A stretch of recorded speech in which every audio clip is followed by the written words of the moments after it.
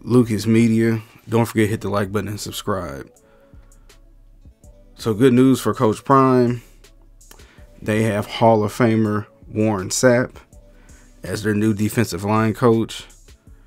Warren Sapp did previously do an interview, I believe it was with Vlad, saying that it is something he wanted to get in. He just had to finish up his degree. And who wouldn't be more of a better coach than Warren Sapp for the defensive line? Resume: 4-time first team All-Pro, 7-time Pro Bowler. He was a part of the 90s and the 2000s All-Decade team, Super Bowl champion, one of the greatest defensive linemen of all time, University of Miami Hall of Famer. I mean, his resume speaks for himself. So now what you have is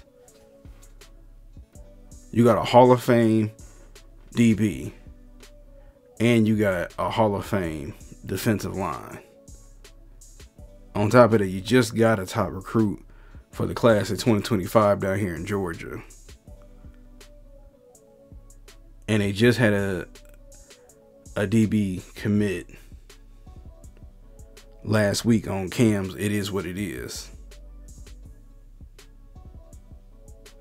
And you had Kamari McLean last year and Travis Hunter the year before that. So that just lets you know Deion is slowly building. And you got somebody like him and Warren Sapp to coach you up on defense. Don't be surprised if they start getting number one player in the country after number one player in the country. You're going to start seeing people go now. And it just takes time. I mean, I know he had a hard season. He lost the last 8 out of 9 games. But like he said, you sold out every year. Revenue is up. He can pay all the assistants a great salary now. What more can you ask? So I haven't seen this a lot talked about. I just wanted to share it. Deion said he's going to be the defensive line coach next year. I'm very curious how it's going to affect the recruiting right now for this upcoming class.